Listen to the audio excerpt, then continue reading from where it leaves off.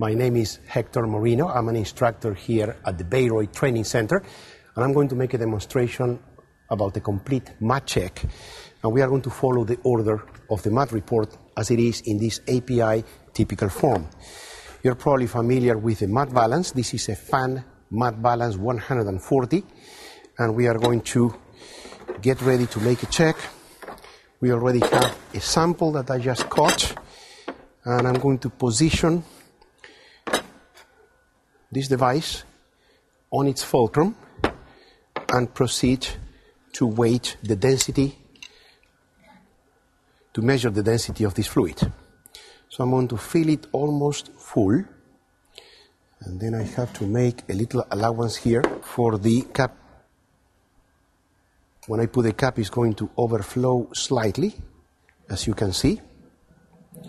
So I'm going to go ahead and clean this using some paper.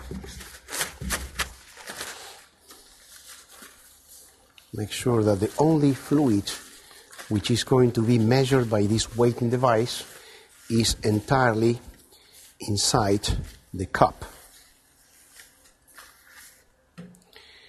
Now I can position this on the fulcrum and use the scale. I can measure this in 4 different units. The one I'm going to be choosing would be pounds per gallon. And I want to make sure that this is perfectly horizontal. I have a very good indicator here with a little bubble at the center. That bubble has to be exactly at the center as indicated by a special cursor.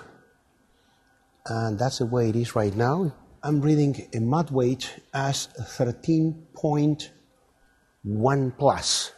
That would be 13.15. And this concludes our measurement of the mat weight.